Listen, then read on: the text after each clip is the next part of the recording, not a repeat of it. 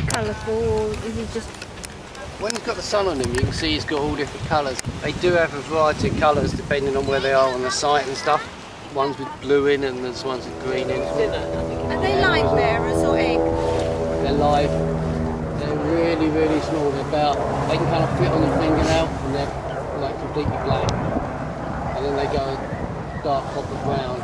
And he looks a bit like a crocodile in one sense, isn't it? Yeah, same family. Is it honestly? Yeah, all reptiles, yeah. And you go back far enough, you end up with birds. They all come from the same family. If you look at a lizard's feet and look at a bird's feet, they're remarkably similar.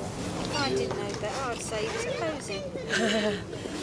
They do quite like having their nose rubbed. Oddly enough. And every time he comes out, the others run away. And he likes this log here. Oh. And if any of the others are on that log, then he chases them off. Because it's only in the spring and autumn that they actually get together. They're normally quite singular. Because once the male wants a breeding patch, then he fights everything else off, apart from females, and he'll like the youngsters as well. Also, when they have their young, that's it. They just leave them. They're born, and they have to fend for themselves. But you do get non-breeding ones together. They can have like about 9 or so young. They stay together and they might mix with some sort of year-old ones who haven't got into the breeding season yet. And then in the winter and in the autumn they'll start to get together and they'll all hibernate together. How long do they live for? I think it's about 7 years or so, if they're lucky. I think it's about 2 or 3 years before they're like adult and breeding.